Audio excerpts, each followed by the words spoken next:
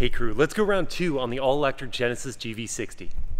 This beautiful crystal sphere gives off ambient lighting when the car is off. When you turn the car on, it flips over to reveal your drive selections. Under this center console is all storage space. There's a deep cubby in front of it, plus a pass-through under it. Instead of a traditional glove box, Genesis installed a sliding one. See this piece right here? It looks like a speaker, but it actually unscrews, and you can put in any type of fragrance you want to make the cabin smell awesome. And on the other side is your mirror controls. This trim in the doors is reflective, and these reflectors look like rocket boosters. We don't know what it does yet, but the GV60 has a boost button. The GV60 is the first to get the new Genesis key too. I think it looks awesome.